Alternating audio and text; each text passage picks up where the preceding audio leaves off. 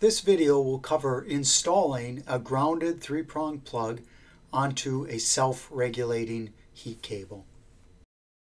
The tools you will need for this project is an electric or propane heat gun, a tape measure, a butt splice crimping tool, a needle nose pliers, a wire stripper, a straight blade or electrician's knife, as well as electrical tape.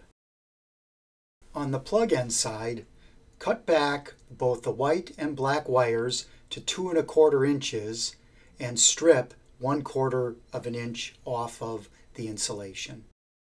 Measure back 2 3/8 inches from the end, score the outer jacket, and remove the outer jacket, exposing the ground braid. Using a needle nose pliers or other blunt instrument, unbraid the ground braid all the way back to the score mark.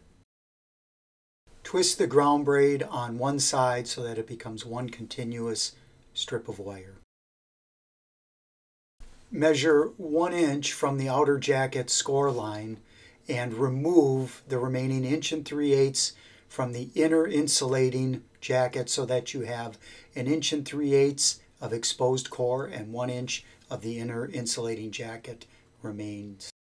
Carefully trim away the outer conductive core along the edge of the bus wire, taking great care not to nick or cut the bus wires while doing this. Using a tin snips or other type of snips, cut a small notch toward the bus wire from the center of the conductive core, exposing the bus wires so that they can be pulled out of the inner conductive core, pulling all the way back to that 1 inch score line so that these wires can be used. Trim back remaining inner conductive core flush with the bus wires, leaving approximately 1 3/8 of the bus wires left for the next step. Slip the 1/8 inch heat shrink tubes over the bus wires, and it may help to twist the ends a little bit so that it's one continuous piece of wire, leaving approximately 1/4 to 3/8 of an inch of bus wire exposed.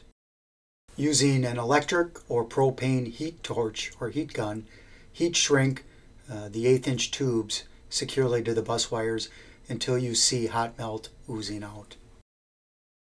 Next, slide over the 1/2 inch heat shrink tube that is approximately 1.5 inches long and slide that up to the ground braid score. Using your electric or propane heat gun, fully shrink the heat shrink tube until it is tight, secure, and hot melt is oozing out of both ends. Using a needle nose pliers, pinch the area in between both bus wires and hold for 20 seconds to create a separation between both bus wires. Twist bus wires secure and slide a butt splice over each of them on the heat cable side first, and using a butt splice crimping tool, crimp the heat cable side wires first so that both heat cable crimps are secured in place. Now proceeding to the plug end side, sliding over the stripped wires toward the plug, slide on the longer piece of the heat shrink tubing, and then the shorter piece will follow it. So the shorter piece is going to be closer to the line splice.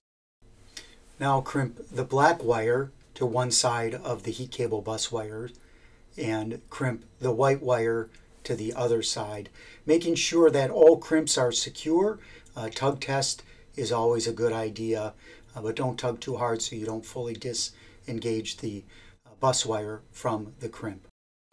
Fold the ground portion of the plug side back and push the shorter 3 inch, 3/4 inch wide heat shrink tubing over the top of that and over the butt splice assembly. Apply heat until this inner heat shrink tube is fully shrunk to size and hot melt is protruding out of both sides. Strip off the insulation on the ground braid so that you expose 2 inches of ground wire. Starting at the heat cable ground braid side, slide the heat cable ground braid crimp over the ground braid with the flared side pointing toward the plug ground, and then slide the plug ground in, making contact with the heat cable ground braid, and then you're ready for crimping. With a crimping tool, make a series of crimps so that both the plug ground and the heat cable ground braid are fully crimped together. Wrap the entire ground assembly so that all grounds, ground braids, and ground crimps are fully covered so that there are no sharp edges that can poke through the heat shrink outer jacket. Slide the longer heat shrink tube over the entire assembly, balancing it out between overlapping on the cable side as well as on the plug end side, and heat shrink till it's fully shrunk, being careful not to sear it, and hot melt is oozing out of both sides. Hope you found this video helpful. Thanks for watching, and don't forget to subscribe.